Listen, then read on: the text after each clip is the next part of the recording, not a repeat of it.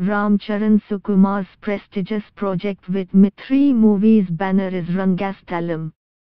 As is known, the film is set in the backdrop of 1985 and has Samantha and Ramcharan playing the lead.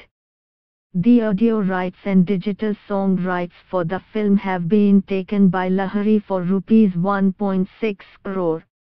Of course, with additional GST.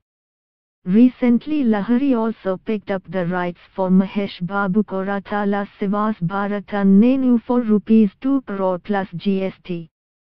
The reason being Aditya Music shifting its focus onto movie making. The film has stopped doing audio to a large extent. Their latest presentation was Kaki, which did well. So now Lahari has emerged as the big player in Tollywood. It is now closing big deals in Telugu.